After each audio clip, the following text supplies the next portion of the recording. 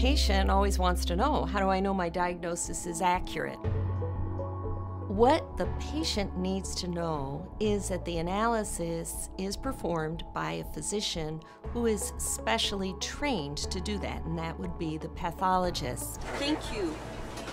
Everything that basically is taken off of or out of a patient comes to us for analysis. And this can be as simple as overseeing a blood test, to reviewing a blood smear, all the way to doing an extensive analysis of a specimen that comes from a patient after they have a big operation for a type of cancer.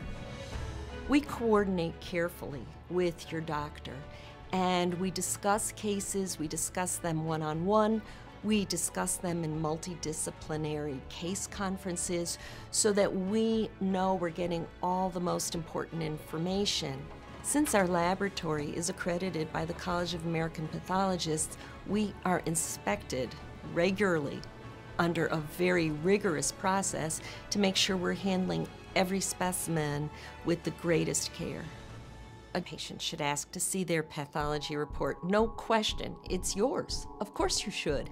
And if there's any trouble understanding it and you're looking at it with your physician and your physician maybe doesn't explain it to your satisfaction, you can contact the pathologist whose name is on the report. The College of American Pathologists has put together a document called How to Read Your Pathology Report. It should have a detailed diagnosis.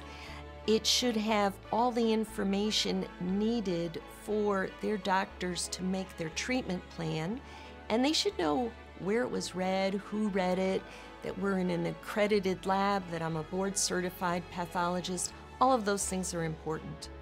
That piece of paper with your report was written by someone who actually cares about you, even though you may not see us, that we are specifically trained to give as much perfect information as possible, that we use specific criteria, that we try to incorporate everything we can find out about you, and that we will be working with your doctor to come up with the best treatment plan for you.